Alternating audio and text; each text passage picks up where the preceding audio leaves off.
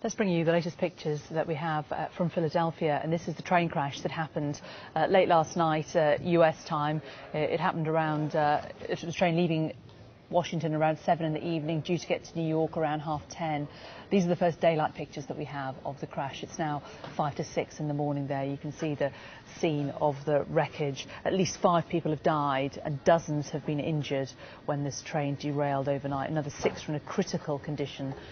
There were 10 carriages on this train. Nobody knows what caused the crash yet, what caused it to come off the rails so catastrophically last night. But it was around 9:30 in the evening when it crashed in the Port Richmond area. People had to climb out of windows, out of the back of carriages to survive. When you look at just 5 dead with 260 on board, it is astonishing when you see the wreckage that so few people actually perished in that. The train was quite busy. There are not going to be any Amtrak services through Philadelphia now for the rest of the week, but these are the first daylight pictures that we have of the train crash in Philadelphia yesterday evening.